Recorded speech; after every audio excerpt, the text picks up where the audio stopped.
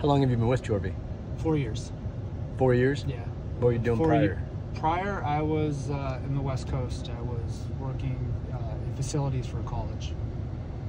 And before that, I was an arborist doing tree trimming when I was younger.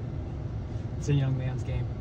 So, doing tree trimming, I was climbing trees in buckets, 100 feet up in the air with chainsaws. Had a pretty bad accident, near fatal. Wife said no more tree work. dang, what happened? We were log clear cutting off the set. We had a big, what we call a self-loader, big hydraulic arm that would pick up the logs.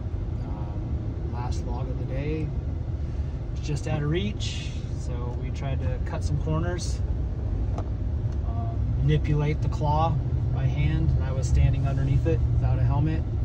Hydraulics gave, 2,500 pounds came crashing down on my head. Oh, damn. Yeah. Hospital? Oh, yeah.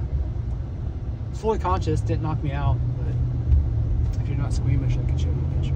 Oh, definitely not squeamish. I love shit like I was that. strapped to a board for 5 hours as they were doing all the scans and x-rays, and they thought I broke my neck. Luckily, no spinal injuries. But yeah, it laid my head open pretty good.